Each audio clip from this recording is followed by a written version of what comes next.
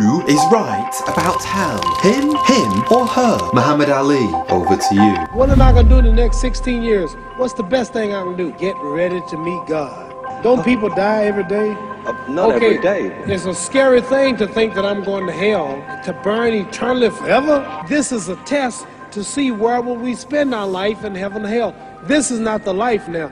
Your real self is inside you. So what am I saying? The most important thing about life is what's going to happen when you die. Are you going to go to heaven or hell? And that's eternity. How long is eternity? Let's imagine. Take the Sahara Desert. There's a lot of sand on the Sahara Desert, right? Then imagine that one grain of sand represents 1,000 years, and when you're in hell burning, when you die and go to hell, you're going to burn forever and ever, no end. How long is that? Give you an idea how long eternity is.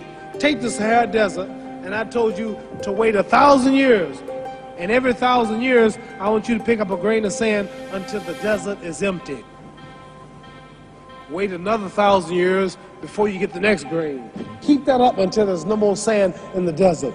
So it just scares me to think that I'm going to die one day and go to hell. Did you catch that? Muhammad Ali is saying that people will burn in hell for all of eternity. So, is Muhammad Ali correct? Do the citizens of hell burn for all of eternity? Or does there come a point when they cease to exist, when they're finally laid to rest? Well, before we look at the answer to that question, first we need to hear from Elon Musk. Recently, Elon Musk responded to a Muslim man who warned him that he needed to get right with the Creator before it was too late. Elon tweeted back, "Thank you for the blessing, but I'm okay with going to hell, if that is indeed my destination, since the vast majority of all humans ever born will be there." So in other words, Elon Musk is saying out of the billions and billions of people who have ever walked on the face of this earth, the vast majority of them will go to hell. What do you think? Do you think that hell will be much fuller than heaven? Well, before we answer that question, we need to hear from the music superstar Billie Eilish, because she perhaps is going to say the most shocking thing of all about hell. My album comes out March 29th. When we all fall asleep, where do we go? I go to hell when I die.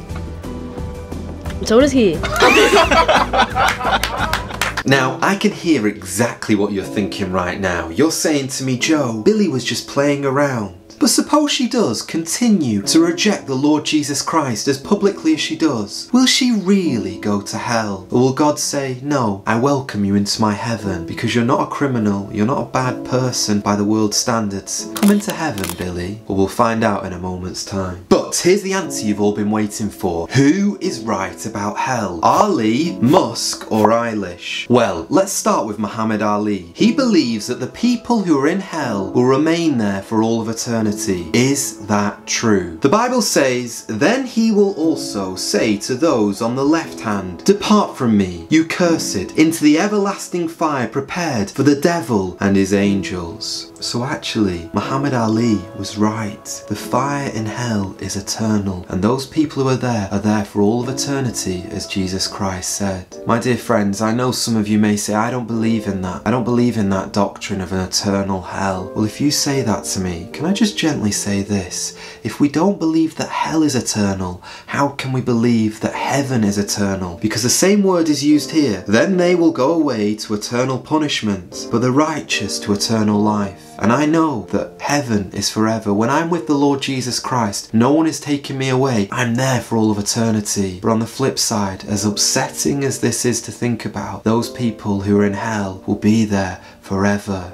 There are no fire escapes in hell. But what about Elon Musk? He said that the vast majority of people who've ever been born will be in hell. Is Elon Musk right? Well, let's see what Jesus says. "Enter by the narrow gate, for wide is the gate, and broad is the way that leads to destruction, and there are many who go in by it. Because narrow is the gate, and difficult is the way which leads to life, and there are few who find it. So Elon was also right. Jesus said there is a big wide road, and on this road are all the pleasures of life, are all the fantasies, all the great things that this world promises, and everyone on that road has got their orange and they want to squeeze every last bit of juice, every last drop out of that orange to get everything they can out of this life. But what they forget is at the end of this broad road with the many, many souls that are on it, at the end is destruction. But on the flip side, however, Jesus also described a narrow road, a thin road with a difficult path, if you like, up a rugged mountain. It's hard, it's tough,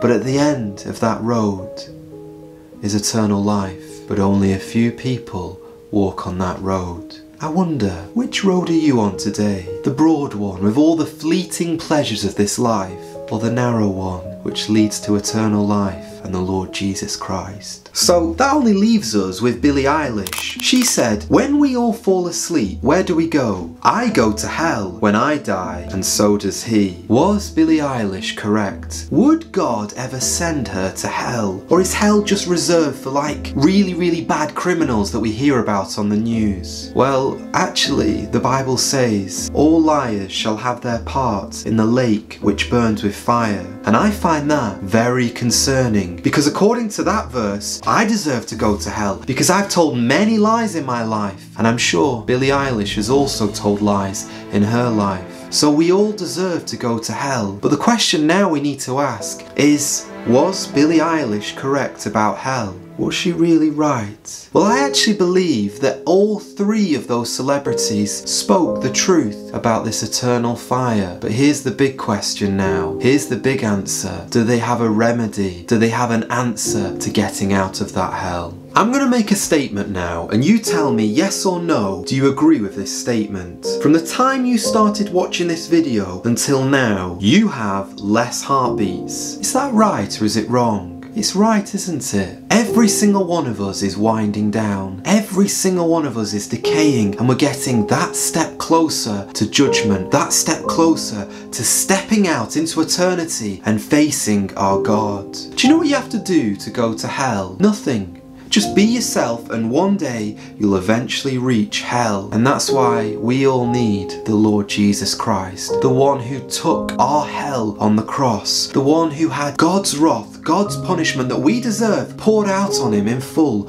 All of God's justice was filtered out into one man, the Lord Jesus Christ, as he was crucified on that cross 2,000 years ago. And because of that one act, forgiveness and salvation can be found. It's a bit like this. I know you'd never do this, but imagine you smash up a car. You really make a mess of someone else's car, and you stand before a judge, and the judge says, you need to pay $2,000. And you say, I don't have $2,000. I don't have that kind of money. But then a rich benefactor comes in and says, I'll pay that fine. I'll pay the $2,000. Do you have to pay it still? No, because someone else has paid your debt for you. And that's what Jesus Christ did. When he shed his blood on that cross, his blood can wash away our guilty stains. The stains of our sins can be scrubbed away so that God can look at us and say, that man, that woman is declared righteous. They are justified. It's just as if they have never sinned. And that's what grace is. It's God's riches at Christ's expense. Christ at his expense died for us, and then God gives us his riches, his grace, his righteousness as a gift.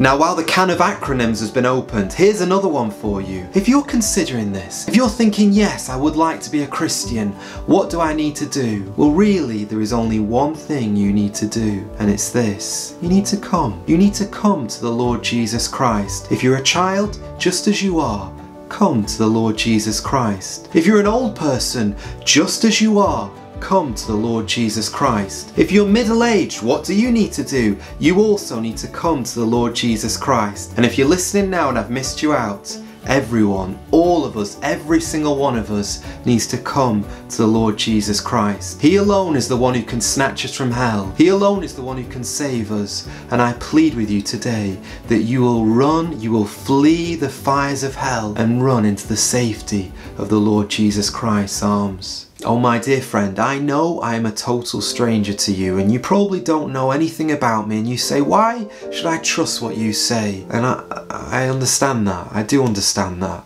So I just ask that you might just consider what I've said, and if you've got a Bible at home, please read the Gospel of John. Just start there and let Jesus Christ speak to you through his own words. Don't take what I say, read the Bible itself, but do it quickly, because none of us know when we will draw our last breath. In this video, we only scratch the surface of what hell is like. If you'd like a fuller description, please watch this video here. And I will warn you, actually out of all the videos that I ever made on this channel, this is the only one where I ever actually was moved to tears, because I was thinking on the reality of just how dreadful this place is. And if you haven't yet subscribed yet, please do consider subscribing. I'm really grateful you've got this far, and it'd be lovely to see you again if you're able to. God bless you all, and thank you for watching.